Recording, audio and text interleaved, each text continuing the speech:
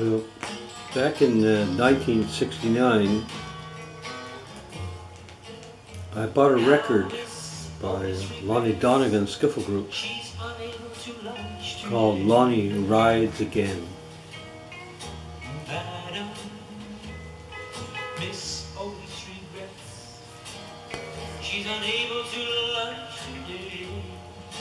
Lonnie Donegan was one of my favorite recording artists at the time. And I loaned this record to a friend of a friend. The person I loaned it to, his name was Terry Dawson.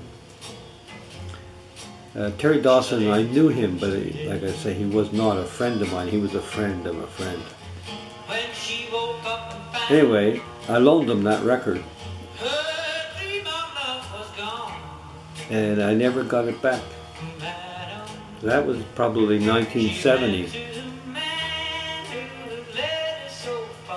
Then yesterday, my son phoned me and said he'd been at the local second-hand shop, bookstore, records, etc.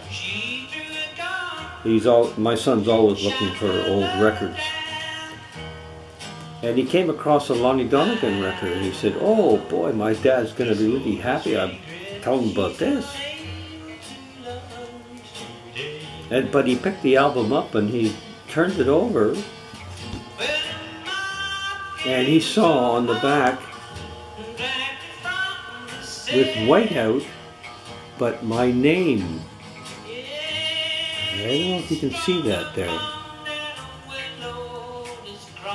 And on the back of the album, under a whiteout, was my name.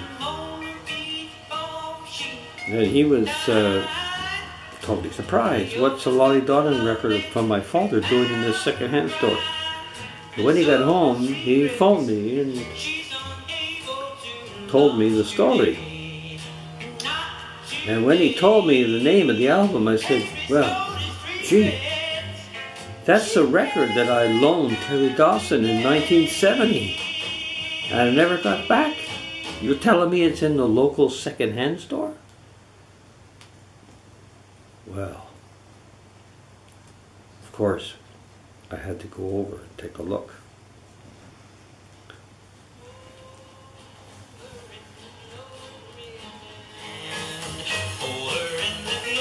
So after my son told me this story, I said, "Wow, I can't believe this. What is going on? You know, I don't understand this. That record that I had lost 40 years or 46 years ago is now in a local second-hand store." So now I don't know whatever happened to Terry Dawson. I have no contact with him after. So I Googled his name on the internet, Terry Dawson, Montreal. And I came up with an obituary. Born in February 1941. I was born in July 41. And he died in August 2015, last year. Wow, then it made sense to me.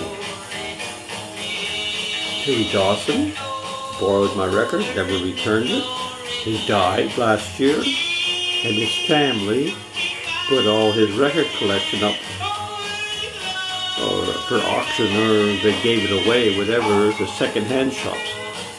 So now, this record is in the racks of my local second-hand music bookstore. Well, that is too amazing. So here we are. Lonnie Rides Again. After 46 years, this very album is back in my hand. And that is the story I wanted to tell you tonight. Life is full of surprises. over in the glory land.